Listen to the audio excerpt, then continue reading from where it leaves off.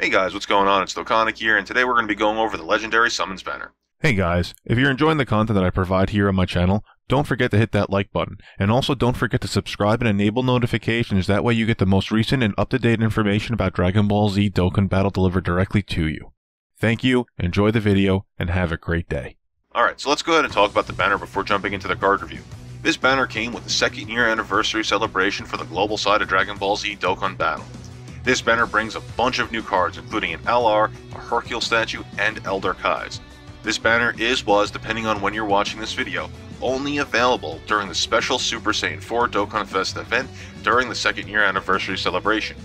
In this event, you're able to summon 3 times on either a Super Saiyan 4 Goku banner or a Super Saiyan 4 Vegeta banner and get the 4th respective summon for free. The only way to summon on the Legendary Summons banner is to get golden tickets, so you cannot use stones.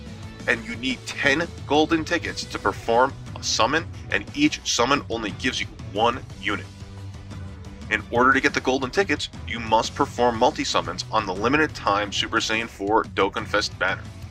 Each multi-summon will give you anywhere between 1 to 10 gold tickets, which will be sent to your gift box. Once you've obtained enough tickets, you can summon on the banner in hopes of getting a really good prize. These tickets are only good while the event is live, and if you do not use it, you will lose it. So alright, now with that being said, let's go ahead and jump into the cards.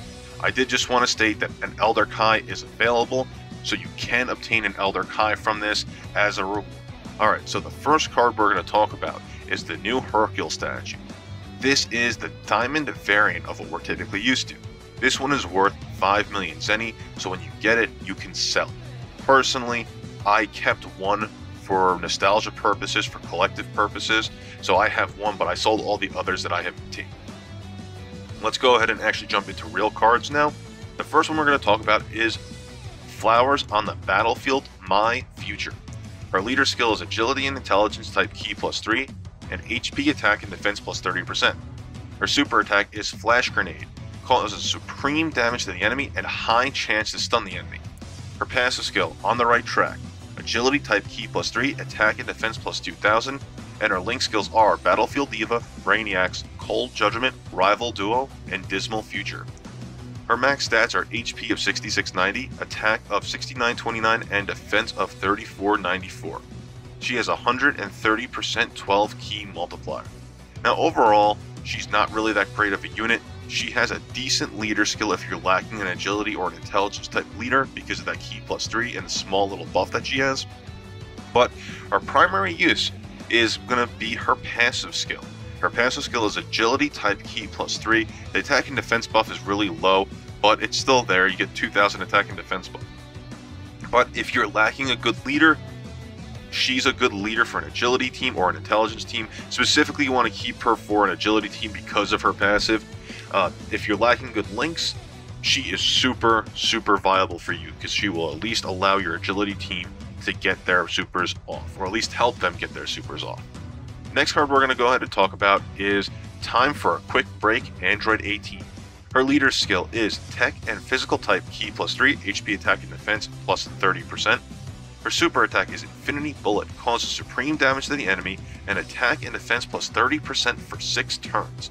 Her passive skill is More Than Capable, attack and defense +10% for every key sphere obtained, and her link skills are the Innocence, Twin Terrors, Android Assault, Battlefield Diva, Infinite Energy. Her max stats are HP of 6555, attack of 6929, and defense of 3561, and she has a 130 12 key multiplier. Now, overall, she's not a horrible unit. She will take some time before she starts dealing some damage. Obviously, you're going to have to wait for her to actually do some damage. I would recommend waiting until the Super Saiyan 3 Angel Goku card comes out. That's the 120 tech lead. I believe at that point she might do some decent damage. That passive skill kind of allows her to also be a nuker, so she'll be hitting a little bit harder. I wouldn't really recommend running her as a primary unit on the team. She's more here for collective purposes, but at least her super attack does allow her to slowly increase her attack along with her passive skill. The next one we're going to talk about is Girlish Mystique Videl. Her leader skill is Intelligence and Strength type Ki +3, HP attack and defense +30%. Her super attack is Eagle Kick, causes supreme damage to the enemy and lowers attack and defense. Her passive skill, Universal Prestige, attacked enemies attack -20%, and recover 20% of damage dealt as health. Her link skills are Money Money Money, Battlefield Diva, Courage, Cold Judgment, and the Hercule family. Her max stats are HP of 6623, attack of 6659, and defense of 3865. And she has a 12 key multiplier of 130%. Now I'm a huge fan of this card specifically because she's a good debuffer. She debuffs on her super attack and she debuffs on her passive skill. With the two of them mixed together, she will really lower the enemy's attack, and if you're running her on a Gohan team, she actually really helps with that debuffing because Gohan already debuffs the enemy, and then you throw her in there and she does debuffs even more. Now, personally, I would not recommend running her if you do have all the optimal units. She would be fun to run just because of that passive skill. You can see how far between all the debuffers that you have on the intelligence, including that Gohan, to see how much you can get your enemy to lower their attack to. It probably, if you have a Gohan though, you really wouldn't need her on your team. With that being said, let's go ahead and jump into the next card. Yearning for Adventure Pan GT. Her leader skill is Strength and Tech type, Ki +3, and HP attack and defense +30%. Her super attack is Kamehameha, causes supreme damage to the enemy and defense +30% for 3 turns. Passive skill, Act on Principle, attack +50% and defense +100% for 7 turns from the start of the turn. Her link skills are the Innocence, All in the Family, Kamehameha, Battlefield Diva, and GT. Her max stats are HP of 7028, attack of 6686, and defense of 3629. And she has a 12 key multiplier of 130%. Now, out of all of them, I think this is the worst card. I do not like this pan at all because she's really just meant to be a tanking unit, but she's not a good tanking unit. Her max defense is 3629. I understand her passive skill is a defense plus 100%, so right off the bat she's getting a 6000 or 7200 defense, but it's only for 7 turns, and then you need to get her super attack off 3 times before it gets up or even higher. Now, after about 2 or 3 super attacks, as long as you keep super attacking with her, it's probably going to stay up and she's probably going to be a good tank. But there's way better tanks that you could actually run instead of her. Now, if you actually don't have a tank for a strength team, she does have that GT link and she does have Kamehameha, so that's going to be decent, but she doesn't have anything else that's super relevant. Now, out of all of them, I do not like her. She is not my favorite card. Last but not least, we're going to go over A Genius's Summer Vacation Bulma U. Her leader skill is Physical and Agility type Ki +3 and HP attack and defense +30%. Her super attack is Rocket Launcher, causes extreme damage to the enemy and recovers 7777 HP. Her passive skill is Preparations for Adventures, Ki +3 from the start of turn, and recovers 7777 HP per Rainbow Key Orb obtained. Her link skills are Brainiacs, Rival Duo, Battlefield Diva, Guidance of the Dragon Balls, and Scientist. Her max stats are HP of 6825, attack of 6740, and defense of 3663. And she has a 12 key multiplier of 130%. One other thing to take note of, her maximum possible HP recovery per turn is 46,662. Now, while it's not available on the global side, you can Dokkan Awaken her if you guys were lucky enough to actually grind out 100 monster carrot medals.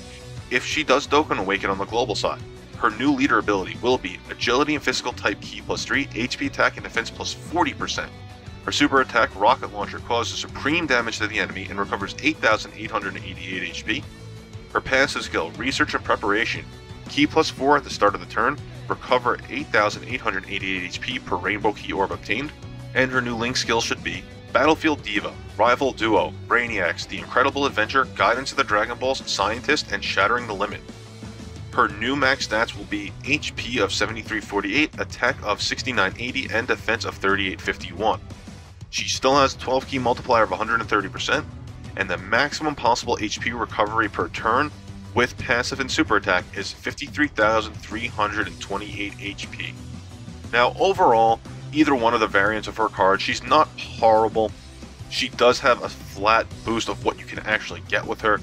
She is self-reliant, so that's cool because she will be getting her super attack off, so you'll be recovering at least we're going to round it up, 9,000 HP per super attack. So maybe if you're an earlier player and you're going up against easier events, if you get her, she might be a little bit more viable for you, but she is way past her prime in terms of what her passive and super attack can actually do to help benefit the team. I would not recommend running her unless you're using it just for fun. Now, last but not least, the one card that everyone wants, the LR that's on this banner, and the LR that almost no one can pull. Day of Destiny Super Saiyan Gohan Youth. This is the first stage available for this card. His leader skill is Intelligence type Ki +2 and HP attack and defense +50%. Super attack Kamehameha causes supreme damage to the enemy. Passive skill The Greatest Challenge, attack +12% per Ki orb obtained. His link skills are Super Saiyan, Saiyan Warrior Ace, Golden Warrior, Gaze of Respect, Kamehameha, and Prepared for Battle.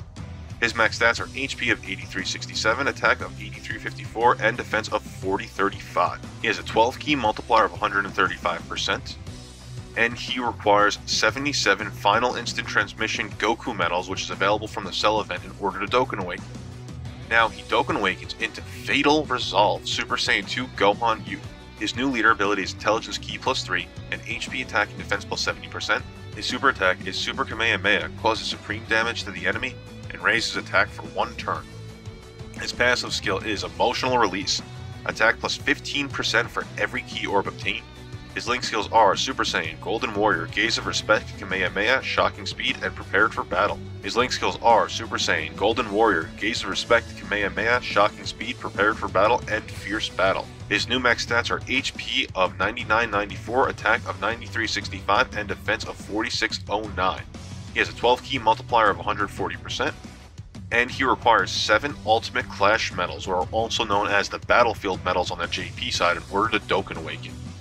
He Dokkan Awakens into the one and the only LR Gohan, Full Tilt Kamehameha Super Saiyan 2 Gohan Youth.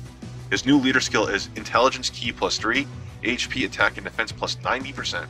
His super attack Father-Son Kamehameha between 12 to 18 Ki, or Father-Son Kamehameha at 18 plus Ki. The 12 to 17 Ki causes Mega Colossal damage to the enemy. The 18 plus Ki variant massively raises the attack for 1 turn and causes Mega Colossal damage to the enemy. His passive skill, Father's Encouragement, attack +18% for every Ki orb obtained, and Ki +1 whenever Ki is raised with Ki spheres. His link skills are Super Saiyan, Gaze of Respect, Kamehameha, Prepared for Battle, Shocking Speed, Fierce Battle, and Legendary Power. His new max stats are HP of 15,200, attack of 16,975, and defense of 8,806. His 12 key multiplier is 140%, and his 24 key multiplier is 200%. This, to this day, is still the hardest hitting card that is currently available in the game. If you are lucky enough to pull the base form Day of Destiny Super Saiyan Gohan Youth, make sure you keep him, lock him, and get him up to super attack 20 by any means possible. You could raise his super attack with the Gentle Hearted Warrior Super Saiyan Gohan Youth, which is the strength variant of that Gohan. He is currently available at the 2-year anniversary inside of the Baba shop. You can purchase him, Z-Awaken him to an ultra rare. That one does not require any Supreme or Elder Kai medals in order to Z-Awaken him. Once he's Z-Awakened, it's a 100% chance in order to get that Day of Destiny Super Saiyan Gohan Youth super attack up by 1 level. So that is every single card that is currently available in the Legendary Summons banner. If you guys are lucky enough to pull that LR Gohan, good for you. I really wish I was you. But anyway guys, thank you for joining me here today. I hope that was informative. Hit that subscribe button if you're new here. Come help support the community, help the channel out. Hit that like button, and I'll catch you guys in the comments below.